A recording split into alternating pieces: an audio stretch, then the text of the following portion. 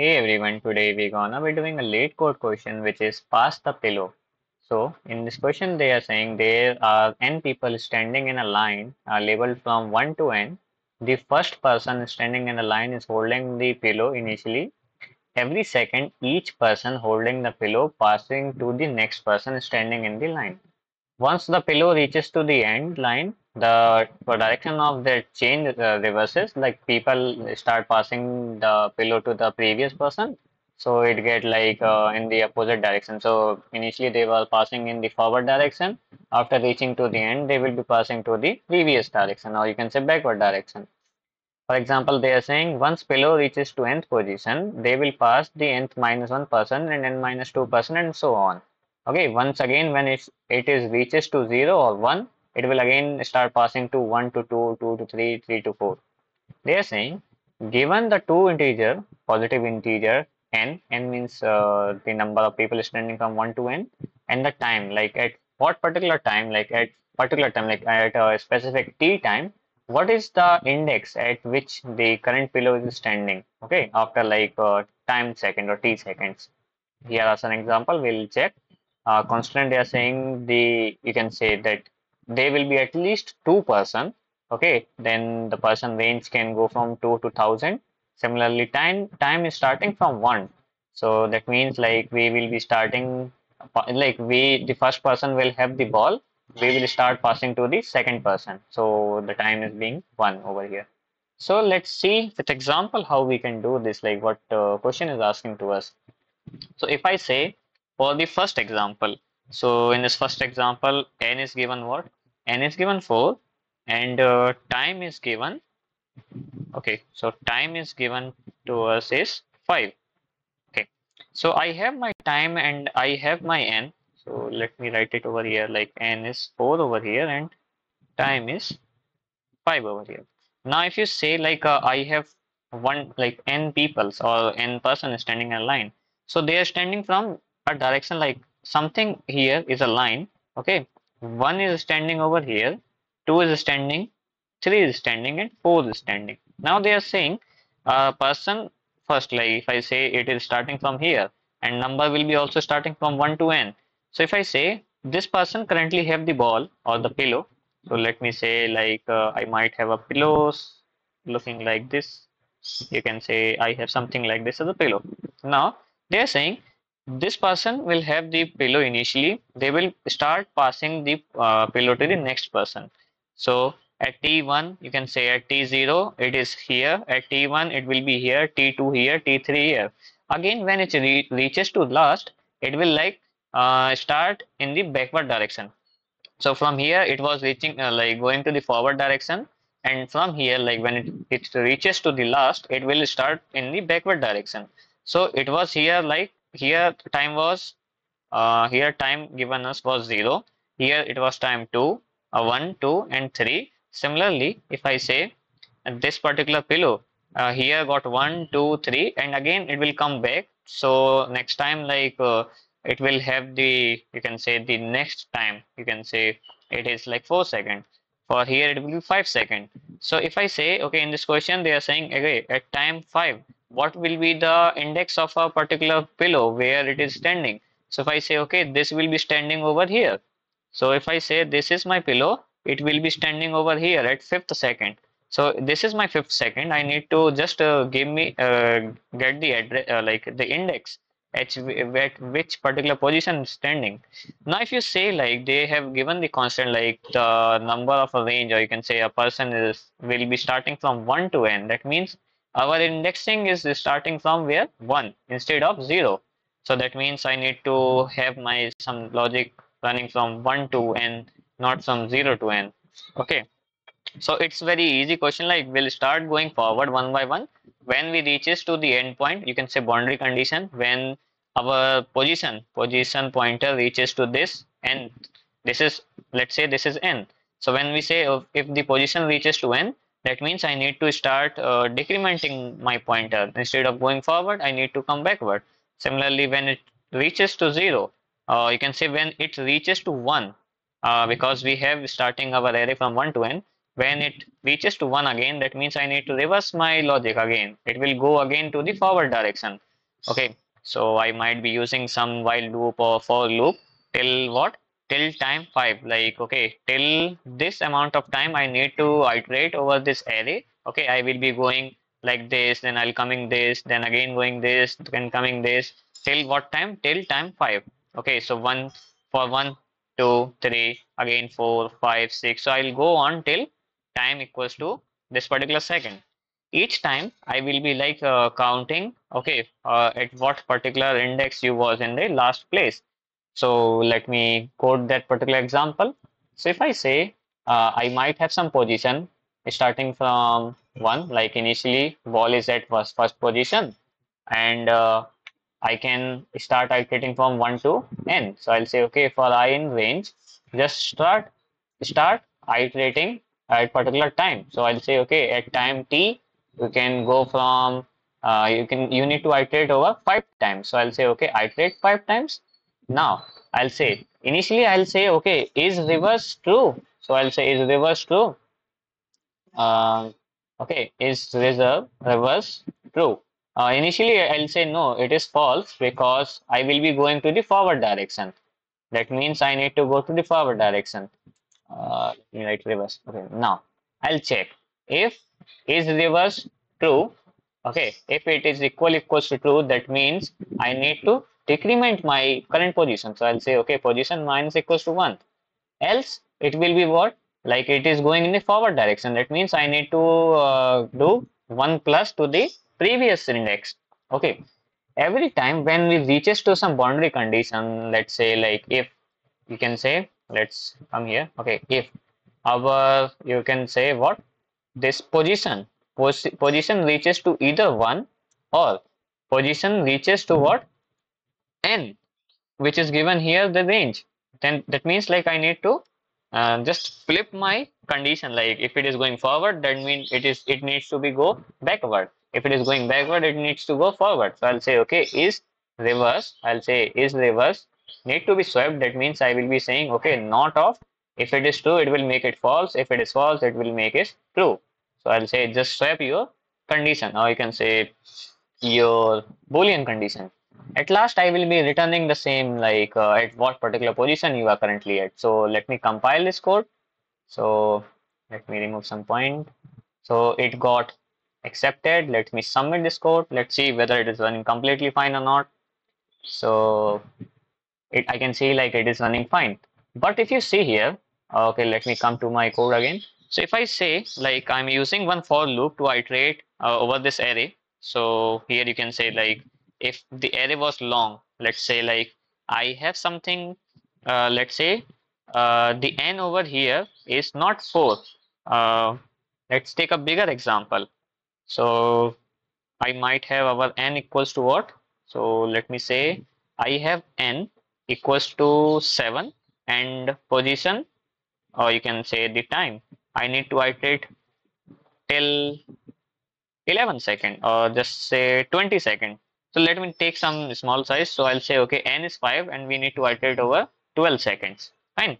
So I might have our frame like this. So I have one person, second person, third person, fourth person, fifth person. Initially, I will be going at time 0. So here it will be at what? It will be at time 0. It will be at time 2, 1, 2, 3, 4, again 5, 6, 7, 8. Here it will be starting from 9. Here it will be at 10. Here it will be 11. Okay, it will be at 11. It will be at 12. Reversing again 13, 14, 15, 16. It will go so on. Okay, so it will like start from here, it will go again and again and again at particular time t. Like if it is reaches to one particular position, like if the time reaches to 12th here, that means I am at this particular index. Now how, like I'm just iterating over how many times? T times. But if I wanted to reduce this time, like currently our time complexity is like order of t, you can say order of time. But if I say you, we can do this particular example in time complexity of order of 1. Like I can do this in a constant space and constant time. How? If you see here, like I'm just iterating over this particular path. That means I'm just repeating my some cases over here. Oh, if you see one thing, what logic we are using over here, like where it was, okay, let's say like I was having some logic, I was going from here, then I'll just checking if it is a reverse. That means I need to reverse my logic. I'll come here, come here, come here, come here. When it reaches to last, it will again iterating from backward. But if you see, what if like I can have like how many iteration I have done. So if I say, if I start from here and if I reaches to here again, that means from going from here to here, if it reaches to any boundary condition, that means it has done, you can say zero. If I say in terms of displacement, if I say in terms of displacement, I have just started from here and again came back to here. That means I have at zeroth position. So that means like what if like I can say if I have completed this path, that means I am at particular position. Now, if you see one more thing carefully, if I'm iterating from here, so my window, like if I say how many, you can say iteration I have done, like how many times I have iterated over this array. So if I say for this particular case, like if I am going forward, okay, let's say different color. So if I'm going forward, that times the initial count, you can say it's zero. When I will come backward, okay, this time it will be 1. Again, when I'll go to the next case, it will be 2. Again, I'll come to backward, it will be 3. It is cycle, like how much I have completed the path. So when I reaches to the next last node, that means I have completed one path. When I reaches to previous node, it means I have completed the second path. Okay. So instead of saying it's 0, if instead of saying it's 0, let's say, okay, for first, like the first forward path, I have taken 1. For the next previous, like backward path, that means I have, if you see in terms of displacement, like I gone forward with one distance, I came back again with one distance. That means my distance becomes 0. That means I have completed a complete rotation. So half rotation, I have 1 point. Second rotation, if I say this complete, I can have 2. But let's take some more example. What if I go here, like I'm going the forward direction? That means I have this as 3 again. When it reaches to the previous case, like when it is returning, it reaches to 4 over here. If you see one thing, uh, if I complete the complete iteration, that means I don't need to do anything. But what if like I start, like stop at some particular position? So let's say like I have started over here, like my one pass has completed. Okay, one complete path is completed. And when I was returning over here, my time got ended. That means I have at least completed this much path. Okay, so this can be ignored for now. I just need to say, okay, how much remaining you need to iterate. Similarly, if I say I might have iterated over here once, okay, again I have iterated over here once. You can say I have done the one complete cycle. Again, I was going forward and my time got stopped at this particular position. Okay, so I just need to give this particular amount of time. Like this is a remaining time. I need to like this will give me at what particular index you are at. Okay, so what I can say, I just need to give the returning time, like remaining time. I can say at this particular time, this is a full time, this is also full time.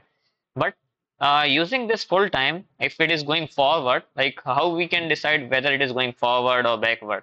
So if it is going forward, I just need to have this remaining time. But if it is returning to some position, let's say uh, if it is reaches to this particular position, now it was returning this time, this is extra time. Okay, this was extra time, but we need to like remove it from the complete n time. So if I have this size of n, then I need to say, okay, n minus this extra time will be in the this will be excluded from our time. If I say this n is a position, I'll say n minus extra time, or the extra steps I have done, this will be what my current position if I was returning.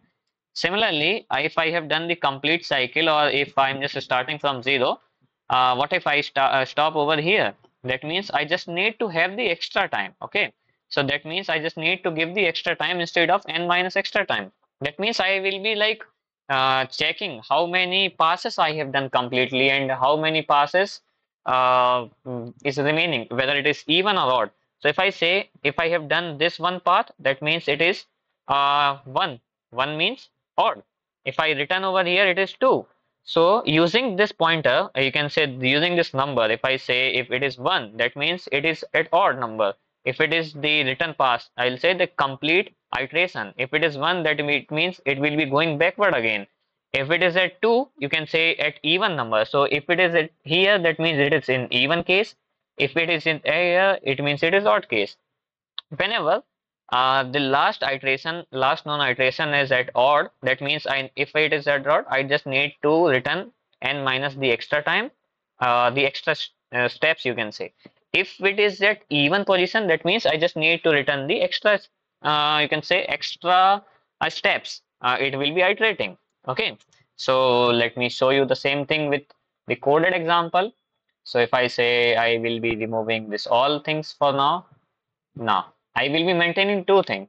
Okay, you can say full, you can say path traveled.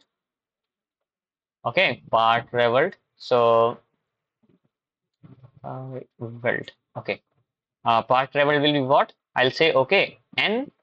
You can say n is the size, and not n. Like if I say the time here. Okay, so I'll say you will be iterating over some time. So you can give me how much complete iteration you have done. So I'll say okay, if I divide this number by n, that means if I have 4, let me show you this particular case. So if here let's take the first example. So if n was 4 and we required time at 5, that means I have 1, 2, 3 and 4. I just need, like if I say, if I write over here, the cases will be 1, 2, 3, 4 and 5. I just need to return 2 from here. How can I code this logic with mathematical formula? So if I say total size, you can say the n I have is 4, the time I have is 5. So I'll say okay, 5 modular, you can say 5 divided by 4. That means I just need to iterate over some time. So if I say time divided by the size, or you can say n, it will give me how much complete cycles I have done. So if it is at this particular case, that means I have done one cycle. If I say at this position I have done complete cycle, here it will come, it will be even, it will be odd over here. So this will give me the even and odd condition. So if it returns me, you can say 1 from here, or 3 from here, or 5 from here, that means it is at reversing case. Now it will be at reversing position. If it is giving me 0 to 4, that means it will be going forward next time. And similarly, if I say if it is at, you can say like 4 I have and 5 I have, that means like if I say 4 modulus 5, that means it will be returning 1. You need to return 1 less than from the previous path. Okay, so I will be saying okay, you need to have, see, one more thing, like it will not reaches the complete iteration. It will be like if the n size, you can say the size is at 4, you will be doing only 1, 2 and 3 steps. Okay, because 1 will not be considered. The person having, if I say remove all this, if I say person standing from 1, 2 and 3 and 4, this will already have the ball. I just need to pass to this one, this one, this one. Again, if it is having the ball, it will pass again to the next person. So that means I am just iterating three phases each time. That means I will be passing my n minus 1 phase each time. So I'll say okay, time divided by 1, time divided by n minus 1. Similarly, extra, you can say extra steps. Uh, Let me share the code 1 second. Okay, so here I'll say here like it will be n minus 1. You can say how much complete path is done. So I'll say okay, time divided by n minus 1. Similarly, how many extra steps? So I'll say extra steps.